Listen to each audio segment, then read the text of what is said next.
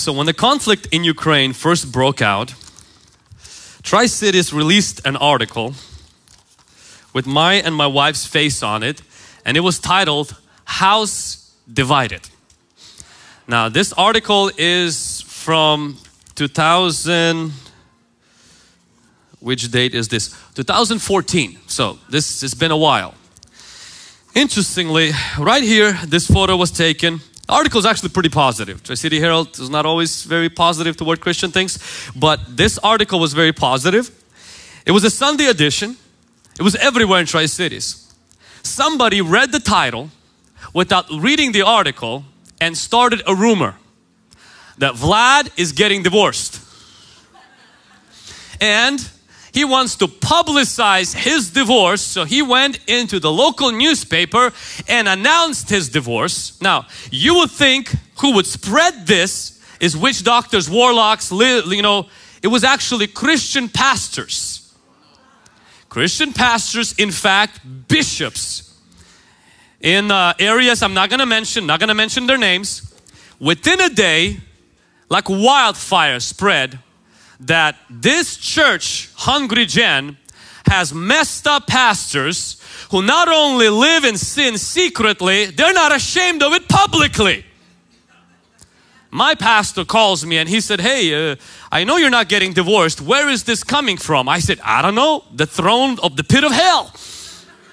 I said, me and my wife are doing good. We've been married for 4 years. We love each other, but we're not getting divorced.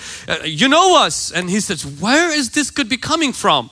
And then I went to Starbucks and I look at the paper and I see my face on it and House Divided. I said, maybe perhaps, not knowing English fully and not reading well, you can come to that conclusion that his house is being divided because he's getting divorced. Something I've learned growing up in the church and being in ministry, and that is many Christians have critical spirit, not critical thinking. Charles Spurgeon said, the church is imperfect, but woe to the man who takes pleasure in pointing out her imperfections. The Bible says that God is truth. Jesus is the way, the truth and life. The Holy Spirit is the Spirit of truth who guides us in all the truth. We must speak truth, and the truth sets people free. It's interesting, the Bible does not say that CNN is the source of truth. The Bible doesn't say BBC is the source of truth. The Bible also does not say that a self-proclaimed prophet, apostle, YouTuber is the spirit of truth. The Bible also does not say that because you have a position in the church, you become the truth. Christians are to point to the truth, but many times Christians are not the source of the truth. The reason why is because many believers, and this is from my personal experience, lack critical thinking. Instead, they have a critical spirit. I was listening this week to Craig Rochelle's podcast on leadership, and he said something that really touched me. He said, a cognitive bias is a systematic error in thinking when your brain wrongfully filters information through your personal experiences and preferences. In other words, it's when your thinking is a little bit messed up. You filter things. See, we don't see the world the way it is. We see the world the way we are. And he said 3 biases that we have. Confirmation bias. It's a tendency to search for and interpret information in a way that confirms your previous preconceptions. The status quo bias. It's when you prefer what's known over what's the unknown. And when the alternative options are objectively better. Anchoring bias, it's when you take too much weight on the first information you received about a subject. You know, in being in ministry, if you work with people, if you're a manager or a supervisor, and one of the employees comes in and let's say makes an accusation against another employee, and it sounds so right, it sounds so convincing, And if you jump on that and make a decision based on that information without having critical thinking, without doing some research, and without asking the opposite view, you can quickly jump to the conclusion and realize you just made a wrong decision. A lady came to our church when I was just a youth pastor. I think I was 17 years of age. It was the first older Caucasian, just kind of like the way it is, a white lady that came to our church. She was not Russian, all right? We were excited. I'm like, we're gonna keep this person in our church. And her first thing when she comes to church was this. A pastor who was a friend of mine, I went to this pastor's 5 a.m. morning prayers, Monday almost through Friday, me and Pastor Ilya. And her first accusation is this pastor abuses people and he abused me. Now I'm 17, I go to this guy's prayer, seems fine to me, but I don't know him. So she keeps coming and literally she barely talks about anything about our church. Everything just bashing about the church. Now I show up to this guy's prayer meeting. I'm like 17 years of age. I'm learning to pray. He's teaching me how to fast. And I'm half of the time I'm like, this guy's an abuser. I don't know what I do. I call police. I'm like, what do we do with this stuff? I mean, does he have a board and all of this stuff? She comes for 6 months. And I'm like confused in my head. 6 months later, she sends me an email. She says, I'm leaving the church and I'm going back to the same church. And I said, but you were abused. He said, oh, that's not really what happened. I said, you told me that every week for 6 months. She says, well, I misread the information. It wasn't like that. And I was like, you gotta be kidding me. I'm like, I almost sent her the verse from Revelation where liars will have the place in lake of fire. And I was like, you almost turned me against a minister that I personally knew. I went to his house. I knew him over a lame accusation that you made. And now you went back to that ministry. And I've had a lot of that happen with believers. Where I want to encourage us as our church to have wisdom and discernment. And not to be rash, impulsive, quick to speak, quick to anger, slow to listen, and slow to investigate. Denzel Washington said, if you don't read the news, you're uninformed. If you read the news, you're misinformed. Not everything that comes through your television is truth. And we lived through COVID. We know that to be the truth. Media's bias. This does not mean that we become skeptical. This just simply means we don't swallow everything as the truth without doing proper research, investigation, and we are people of the truth. We cannot be moved by what's hot and trendy.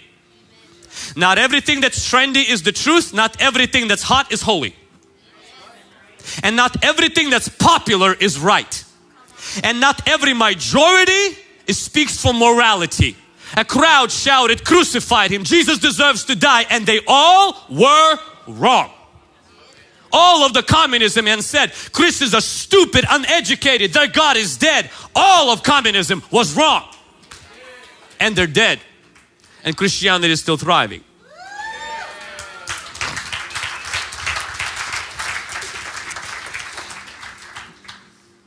Critical thinking is analytical process that involves asking questions, seeking to understand, addressing issues or actions.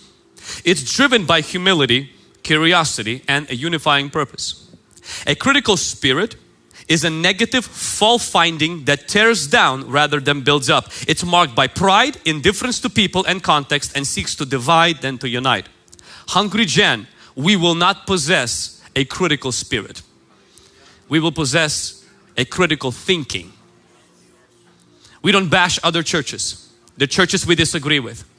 We don't attack other churches that preach Jesus, point to Jesus and do things differently. And if you come from another church and you want to build a group at our church that bashes other people, I'm going to tell you one thing, you will find an enemy in me. Because I don't shoot our own brothers. We have an enemy, his name is Satan. It's not the pastor that you came from. And it's not the church that you came from, but they do things differently, yes. And you will see a lot of things even here that might be different. But if they preach Jesus, if they preach the Lord, if they point people to Jesus, if they preach holiness and righteousness, they are our friends, not our enemies.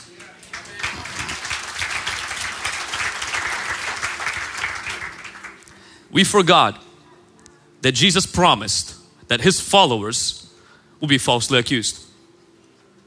In Matthew chapter 5, verse 11 and 12, I do have to remind us of this verse. It says, blessed are you when they revile and persecute you. But I want you to notice the third persecution. And say all kinds of evil against you. Did you see this word? Falsely. For my sake. Number 12, verse 12. Make sure you make statements and make videos to destroy all of their arguments on YouTube. Verse 12. Make sure you make a statement quickly so that people don't misunderstand you. Verse 12.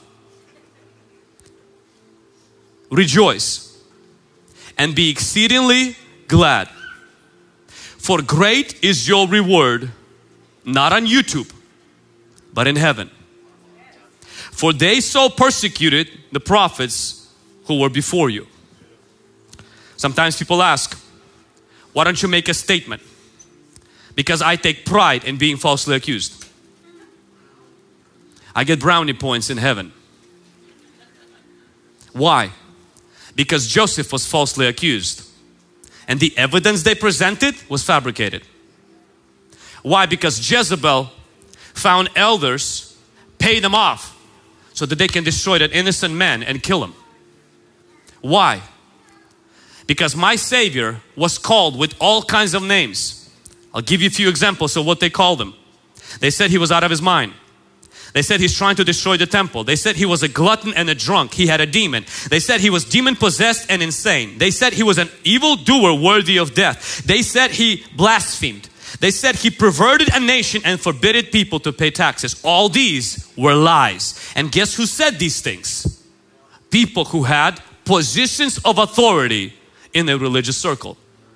These were not thugs, drug dealers, or warlocks. These were people that claimed to serve God. What does that mean for us?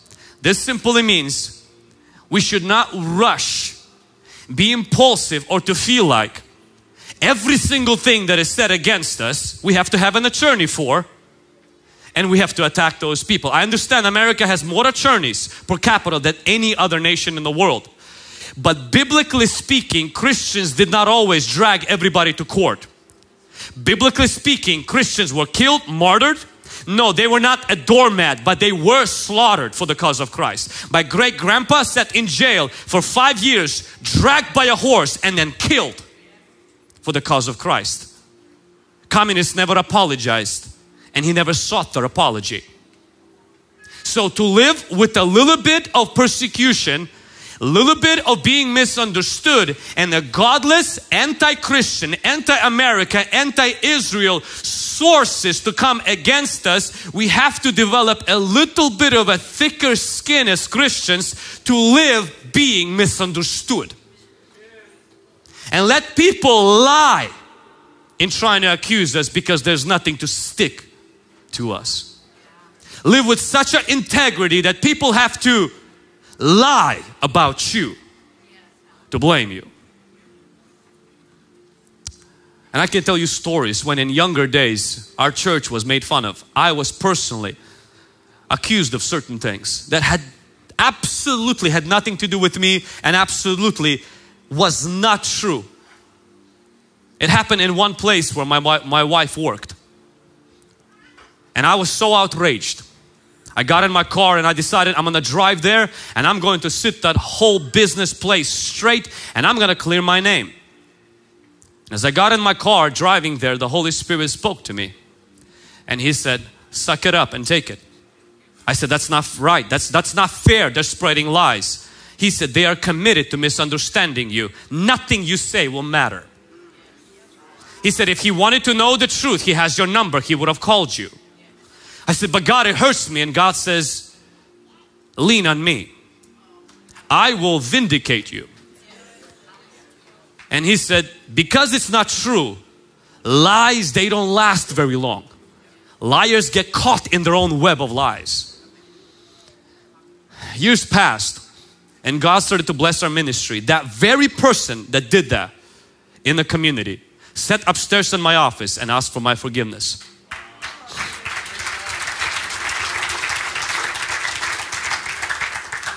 I brought evidence that I was innocent, physical evidence.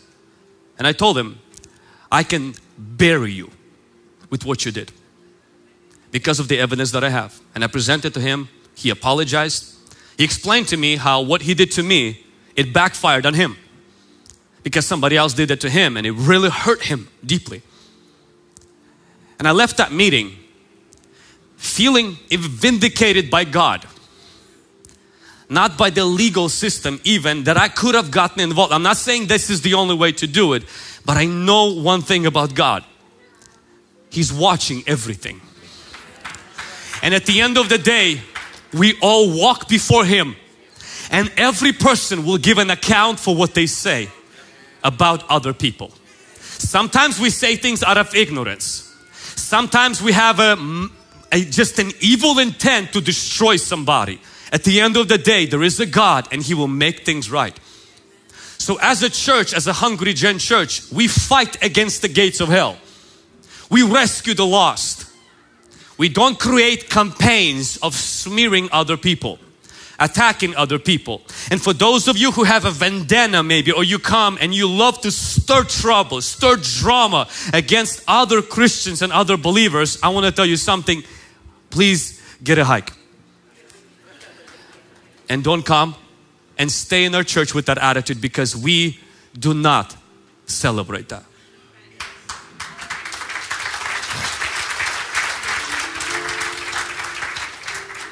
The devil is still the father of lies. Everyone still lies to his neighbor. Paul was falsely accused, arrested and imprisoned. Early Christians were condemned for burning Rome. Atheism and cannibalism and sexual orgies, all of these were lies. At the end of 2023, the Innocence Project has achieved 249 victories in overturning wrongful convictions. And in 2022 alone, the US saw the record of 238 exonerations, including according to the National Registry of Exonerations. Which means you can accuse somebody, destroy somebody, and be 100% wrong. And that's a court system. Today, in the court system, you're innocent until proven guilty. In Christian circles, you're always guilty until proven innocent. And Christians can be wrong. You can be wrong. I can be wrong. The Bible says in Revelation chapter 12 verse 10 and 11, it says this about the accuser of the brethren. In Revelation chapter 12 verse 10 and 11, it says this: I heard a loud voice saying in heaven, now salvation and strength and kingdom of our God, the power of His Christ have come. For the accuser of our brethren who accused them day and night before God has been cast down. And they overcame him by the blood of the Lamb and by the word of their testimony. They did not love their lives to death.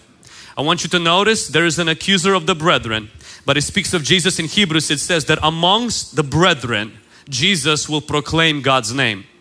Let me ask you a question. When your constant ministry approach to Christian faith is exposing, discernment ministries, all of that is really another fancy word for accusing of the brethren. You have to ask yourself a question: whose team are you playing on? Because Jesus proclaims to the brethren about God's name. If all we're doing is airing dirty laundry of brethren everywhere, we are really somehow connected to the ministry of the accuser of the brethren. Jesus washes the bride with His word. He doesn't beat His bride with His word. He died for the bride. He doesn't crucify the bride. If I would get up today and say embarrassing things about my wife, how shameful it is for me as a husband. If you would get up and embarrass my wife and show something inappropriate, I will tell you one thing: turn the other cheek won't work here. I will reach the ghetto part of me or whatever. I will find that part in me and we're going to have a problem. And then I will ask for forgiveness later. But you can't talk about my wife like that. Why? Because she's my wife. She's my flesh and blood. That's why Paul says we don't wrestle against flesh and blood. We are the same body of Jesus Christ. We can't go accusing, attacking each other, washed by the same blood, forgiven by the same Jesus. And I love the fact that Jesus says, this accuser attacks my brothers to me, but I'm giving my blood to my brothers to attack the accuser. Jesus does not give the devil ammo. He doesn't give him fuel and says, yeah, devil, you're attacking them. Let me tell you some other things you don't know. No, no, no. Jesus tells his brothers, his followers, and says, here's my blood, not only to wash your sins, but when that accuser comes, I want you to use my blood and fight him. What Christians do today is they fight with the accuser against the brethren. My friends, we're all saved by the same Jesus. We're indwelled by the same Holy Spirit. We all are in the process of sanctification. Sometimes we trip and we fall. We all have things, if we magnify in our life our faults and our sins, we will feel ashamed, guilty, full of confusion, full of doubt. That's why Jesus gives us His blood, His word, and His Spirit. Do not join the devil in his mission to accuse the brethren. Funny how the devil doesn't accuse drug dealers. The devil doesn't accuse all the other sins. He accuses brethren because they are the threat to him. And many Christians today are using that tactic to attack other Christians. Amongst ourselves, we have to judge ourselves in the church. When you know a brother, when you know a sister who's committing sin, you go to them. But that's different than making a video about them. That's different than not knowing a brother, not caring enough to be on your knees, to weep for them. Instead, for 6 hours investigating. What happened to intercession? Leonard Ravenhill, they asked him, you always attack the church. And Leonard Ravenhill, if you read any of his books, I mean, this guy was like a John the Baptist on steroids. Except he woke up at 4 in the morning until 10. For 6 hours he was on his knees, and he says, the only reason I can whip the church is because I weep for the church every day. He says, I weep 6 hours a day for the church. He says, it comes out of a place of brokenness. Today I don't trust people who get up and attack, but they never pray. They attack, but they never fast for the church. They never weep for the church. They're never even going to church. But they know how the church is supposed to be. Love the church. I love the church. The church is full of imperfect people. I've been accused by the church. I've been mistreated by the church, but Jesus gave His life for the church. Jesus loves the church. I volunteer at the church, not because of what I can get out. It's because Jesus is body, Jesus is bride, and Jesus is building. It matters to Him. It's His bride. I will love the church because of that. And I will contribute to the church's health and well-being instead of to its destruction, division, and hurt. Amen. The body of Jesus is very important to Jesus, and it's supposed to be important to us. It saddens me seeing many pastors are exposing the mistakes of other ministries instead of equipping the saints for the work of ministry. The assignment of every pastor is to equip the saints, not to expose other mistakes. Now maybe somebody is called to do that, but I know what we're called to: prophets, pastors, and teachers. Equip the body, not expose the mistakes and the sins and all of this stuff. That is not our place.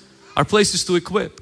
The Bible says, go into all the world and make disciples. You know what that's been replaced? Go into your studio and make videos. Go on your computer and make a blog. That's fine. You can do that. But where is the disciples? Where are the people you're winning to Christ? Where are those people that are maturing in Jesus? Where is the small group? But sometimes you dig deep into ministries that go into a full-blown accusing, attacking all the time. You realize they don't even go to church anymore. They're not even connected anywhere. That's not my tribe. I'm sorry. My tribe loves local church, builds a local church, and we glorify Jesus, and we improve and we grow in discernment for the glory of God. I have a friend of mine, pastor, from another country. He went to a mission trip and he got, I think it was malaria. And because of that, he probably had some other genetic things that he was predisposed, and he developed what they call autoimmune disease. Autoimmune disease is when your body's immune system mistakenly attacks its own cells, tissues and organs, leading to inflammation and damage. There are many different types of autoimmune diseases, including rheumatoid arthritis, lupus, multiple sclerosis, type 1 diabetes, among others. Each autoimmune disease affects the body parts and it can cause a wide range of symptoms. I feel like the body of Jesus Christ sometimes is experiencing autoimmune disease where we attack our own body. We attack our own. Romans 14:19, it says, therefore let us pursue the things which make for peace and the things by which one might edify another.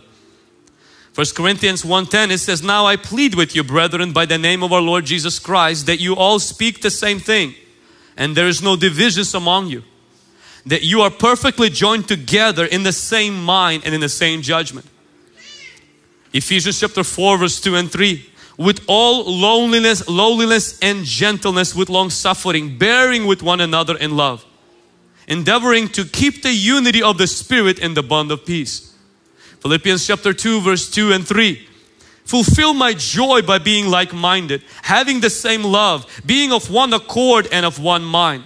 Let nothing be done through selfish ambition or conceit, but in lowliness of mind, let each esteem others better than himself. Family of God, we must fight, but not each other. We can be different without being destructive. We can disagree without being disrespectful. The first murder in the Bible happened when two brothers killed each other. It's still happening today. We murder people's reputations by saying things out of jealousy, envy, insecurity, ignorance. And we have to be very careful that God's family doesn't have murder of hate and bitterness. When God separated the 12 tribes, gave the tribe of Judah to the Jewish king, to the David's descendants, and then the other 10 tribes He gave it to another person. And they went to fight, and the Lord said this in 1 Kings chapter 12:24. He said, you shall not go up nor fight against your brethren, the children of Israel. We pray the Lord's Prayer, and it's interesting, before we say Father, we say our Father. What does that mean? We acknowledge in the Lord's Prayer our relationship with God is not just personal, it's also corporate. It's not just my Father in heaven, it's our Father, which means we're family. He's not just your God, He's our God. He is our Father. And if you have kids, I don't have physical children, they're in the, one is in the oven right now. For those of you who have a lot of children, like my grandma, she has said 16. My parents have 5. One of the things that my parents never liked and it broke their heart is when we fought. Oh, we love to fight. And I'm the oldest of 5, so I kept the family in balance. But we had church service, and one time I remember we had a church membership meeting when we were kids. A lot of fighting were happening. Mom and Dad came in and said, what's happening? I said, Mom, it's a deacon meeting. We fight. I mean, we threw chairs at each other, and our parents, I loved our parents is because when we would fight, we all get spanked. All of us. There was no right and wrong. All of us were guilty. And it was very painful. So I knew always when we fought that I had to win the fight before Mom and Dad gets involved, because all of us will get equal punishment. It broke my parents' hearts to see us fight. The Bible clearly tells us that we fight against not flesh and blood, but against principalities and powers. God commands blessings on brothers that dwell in unity. Jesus prayed for us to be as one, as the 3 persons in the Trinity are one. Now I want to bring this message to the part that I think is very important. Because I don't want to seem also like there is no faults, that there is no evidence of abuse, hurt, misconduct, misbehavior, and even sin in the church or among ministers. God can do His perfect work through imperfect people. The first healing that happened and the first healing that God recorded in the Old Testament was Abraham was asked by God to pray for Abimelech's wives while Abraham was caught in deceit. Hannah received her miracle by going to a place that had not an accusation but a biblical truth of sexual immorality in the temple. Hannah goes in there completely oblivious, ignorant to what's happening, sexual misconduct. They're abusing the sacrifices of God. She's weeping over there and God meets her and gives her a boy. She takes this boy to a corrupt, sexually perverted place and puts her boy there. Like, that's not safe. Somebody should have told her, do you know that Eli's sons can influence your boy and he can go crooked? But Samuel didn't become crooked even though he was in a place that did not have good people. God still met him there and God used him there. There are times that I went to ministries and I was connected with ministries. I went to some revivals. Later on I found out this person fell, or when revival was happening they were committing this particular sin that I wasn't aware of it.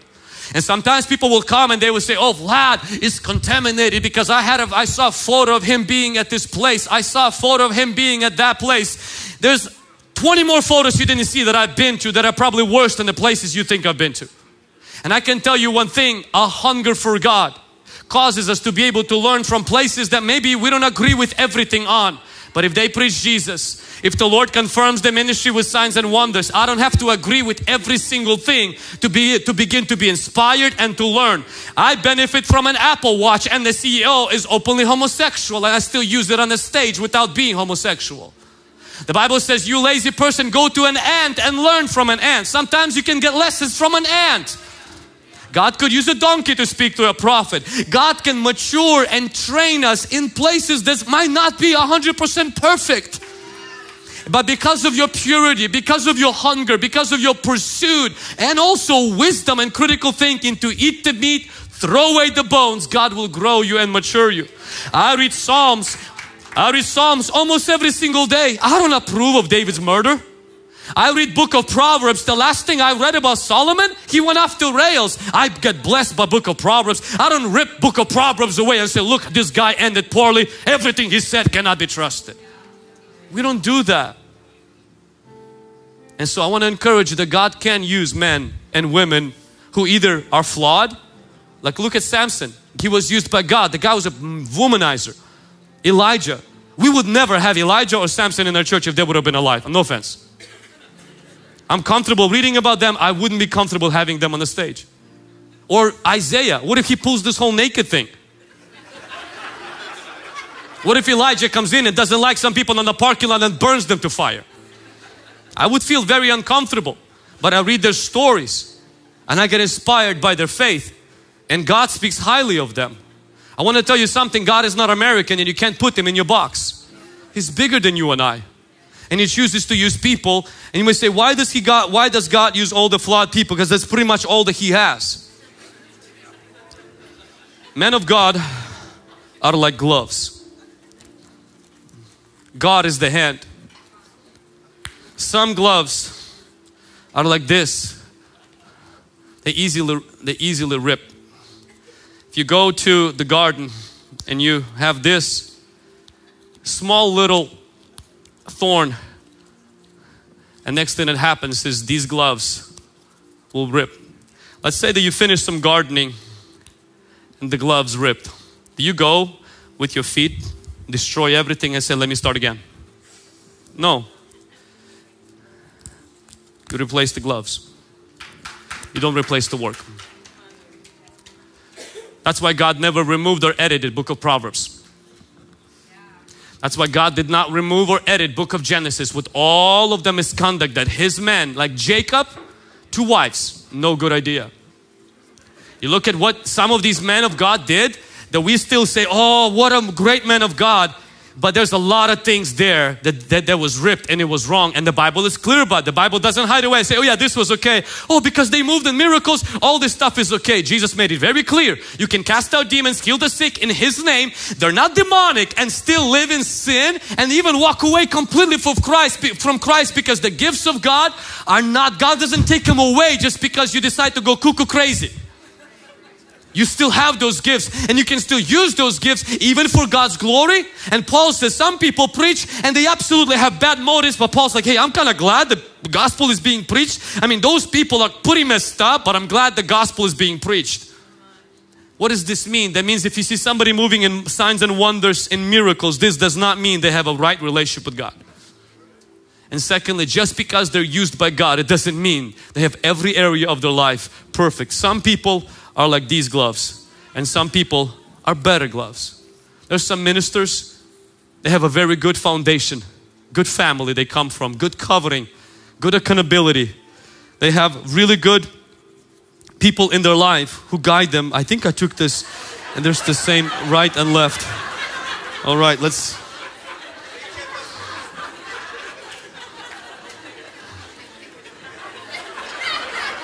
Come on, somebody. Amen. So,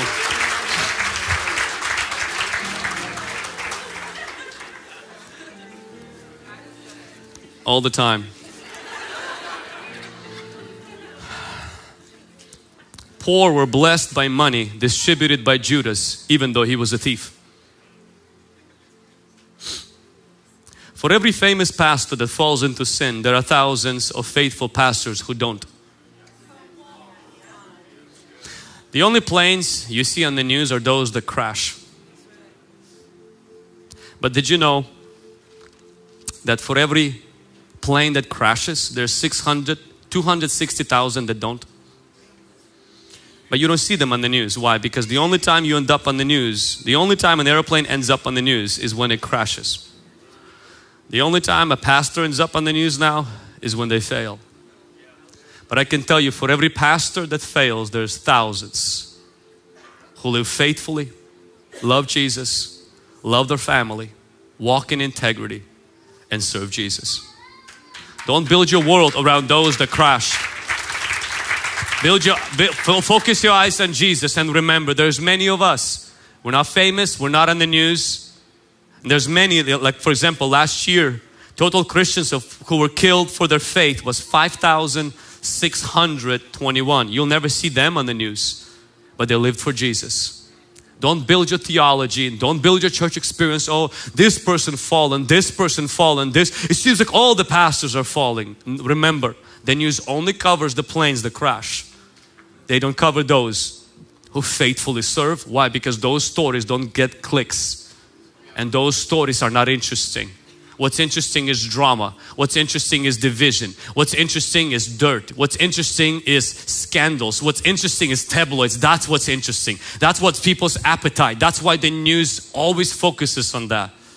But there is a good news. There's a remnant of men and women of God who fast, who pray, who seek the Lord, who build local churches, who build small groups, who generously live their life, who lead their families, who raise their children, love their wives, love their husbands, and they'll never be known on the news, but they're known in heaven.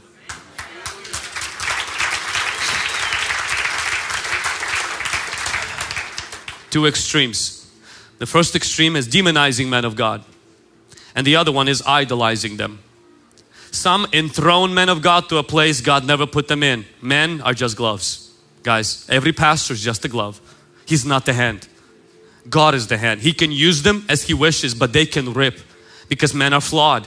They can come from hurt from their past, from abuse, generational curses, pressures from the outside, issues that they're dealing with, and they can rip faster than you realize. This doesn't mean that what God threw them now has to be void. It just simply means people are not perfect and they can fall and they can fail. Yes, it hurts God's people when a minister falls, when the preacher that maybe you listen to. That's why you got to be careful so you don't idolize them. But when you've seen their nakedness, when you've seen their faults, do not demonize them either. Find a healthy balance. Don't enthrone them, and don't also throw stones at them. Throw stones at the head of Goliath, not at the head of your pastor. Amen. Drop the stone and pick up a mirror. Jesus condemned sin without throwing stones at sinners. I've realized one thing is that sometimes when you see somebody fail, you know, people sometimes ask me, Vlad, why don't you expose other pastors who fail? There's some investigation was done and it's public, everybody knows, and they failed. Why you don't throw stones at them? Because Jesus teaches me when somebody's caught in sin, don't rush to make a video and throw a stone. Pick up a mirror and look at yourself. People who can throw stones shouldn't be throwing stones, because if you have a sin in your life, you have no right to throw stones at somebody. The only one who can throw a stone, His name is Jesus, and He chose to die for sinners. But to all of us, quick to judge, quick to come to conclusions, Jesus says, hold on, let me give you a mirror. Before you go trying to pluck something out of somebody else's eye, just check first if there's a log stuck in the back of your van.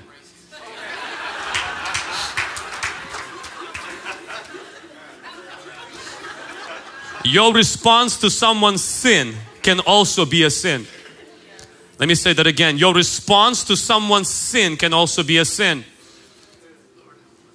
Noah got drunk, very happy, got naked, and the Bible says one of his sons decided to make a big deal about it and make fun of him. His response to his father's sin was a sinful. It's interesting because the New Testament presents Noah as a righteous man, and the guy that did the exposing is presented as wicked. Your response to somebody's sin can also be a sin. You got to guard your heart. And the two sons decided to cover their faces. Said, we don't want to see the nakedness. We want to cover that nakedness. And we want to cover his sin. Now at first it seems like, oh wow, they were covering sin. The Bible says expose the deeds of darkness. Yes, but there's something about believer falling into sin that we shouldn't rush to throw stones in, but begin to cover them in prayer and say, God, bring conviction. Go into that person and say, hey, this is not right. This is what the Bible teaches. But when we begin to expose everybody else's sin, we have to be very careful, because we might be contributing to our own personal faults and not please God. Moses had some sins and Miriam decided to, go all at it, and God wasn't happy about it. So as Christians, let's learn to pick up a mirror when we're tempted to throw a stone. This doesn't mean there's no place for judgment. This doesn't mean there's no place for rebuking sin.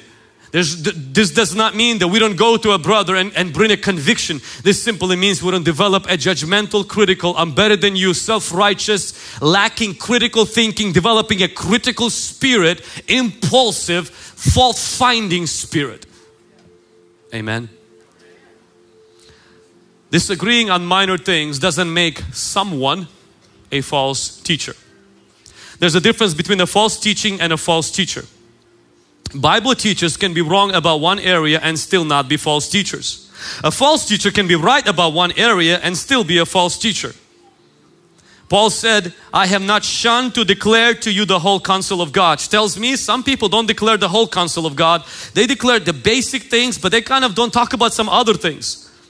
When Apollos was mighty in the scriptures, but only knew the baptism of John, Priscilla and Aquila took him aside and they didn't make a video about him. Say, look, false prophet alert, do not follow Apollos. No, they said, hey, Apollos, this is good, but there's few things you need to also keep in mind. There's Jesus, he also baptizes people, he's the Son of God. John's thing was to prepare for Jesus, so you're good, but there's just few things you can improve on. They didn't call him a false teacher because Apollos was missing few things in his teaching.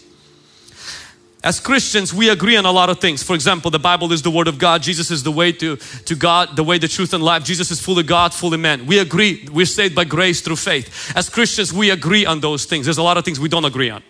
For example, once saved, always saved. We will fight about that till we die.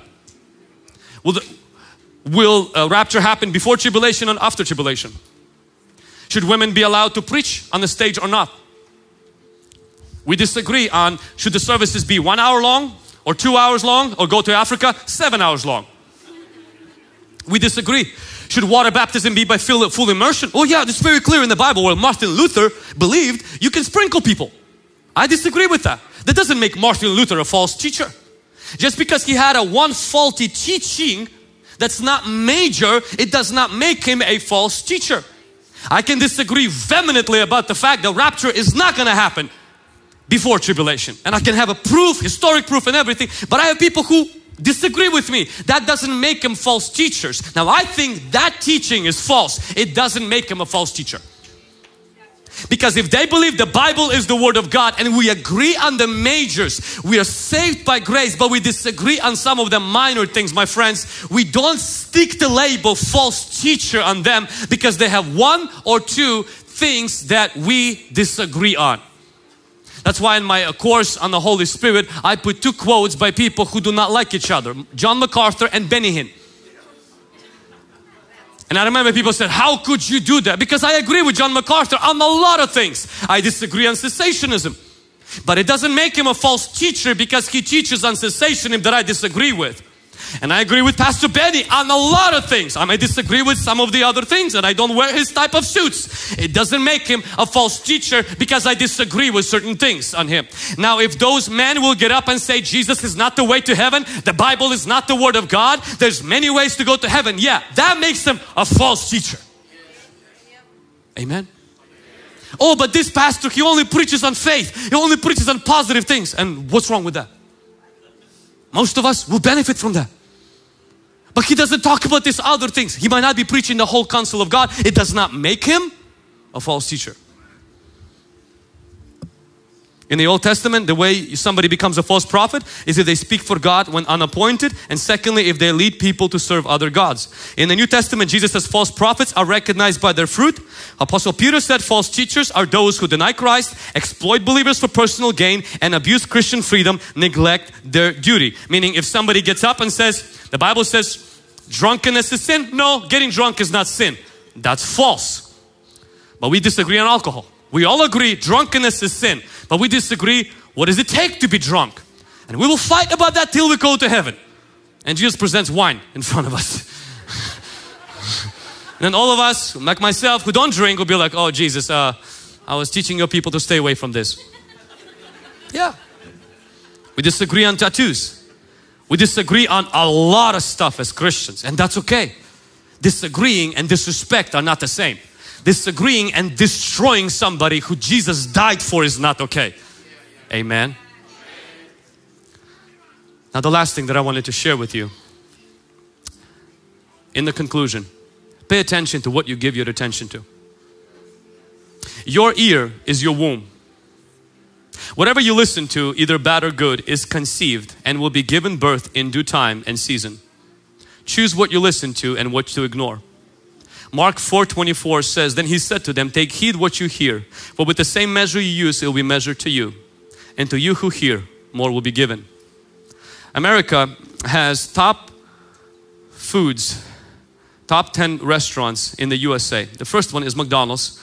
Second one is Starbucks, third one is Chick-fil-A, fourth one is Taco Bell, fifth one is Wendy's, sixth one is Dunkin' Donuts, seventh one is Subway, eighth is Burger King, ninth is Domino's, and 10th is Chipotle. I find it very interesting. We have an appetite for unhealthy things. We have an appetite for things that are fast, not necessarily healthy. I wonder if that culture slipped into the church. Most of us have an appetite, quick to judge, quick to anger, slow to listen, lacking critical thinking. Give me something quick, give me something sensational, give me something that is junk food. I'm not saying it's poison. Okay, Everett will disagree with me. It is poison. The junk food is poison. You're not gonna die from eating junk food. You will die faster and you will not be healthy. As a church, we don't eat personally, our leadership team, we don't feast on junk food, on spiritual junk food. We don't want us to be a church that has an appetite for unhealthy things.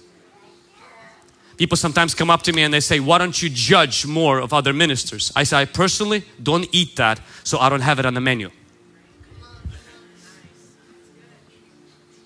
I can't offer to you what I don't consume myself. Have you watched this documentary? No, I have not. Have you watched this thing? No, I have not. I fasted and I prayed. And I read the Bible. This doesn't mean that I'm not aware of what's happening. I am aware, but I do not want to be aware of what the enemy is doing more than I'm aware of who Holy Spirit is and what He is doing. I want to eat healthy food. And I want to ask you, this year, cut away some of the drama, cut away some of the junk from your diet. Do not live on Christian soap opera. Now there are ministers and pastors, some of them are my friends, some of them, they're good people, some of them been to hungrygen, they just love that stuff, there are people there, and if that is your appetite, I just want to tell you something, God bless you. You're gonna do you, but we're gonna have to do us. and our desire. I don't want to be a fast food minister who's quickly to judge, quickly to speak, quickly to anger, quick to come to conclusions, lack critical thinking, possessing a critical spirit, having cognitive bias, systematic error in my thinking, filtering information through my preferences, exposing heresy hunter, drama, division, name calling. That's not my diet. I don't eat that. I don't serve that. I want you to rise to your feet.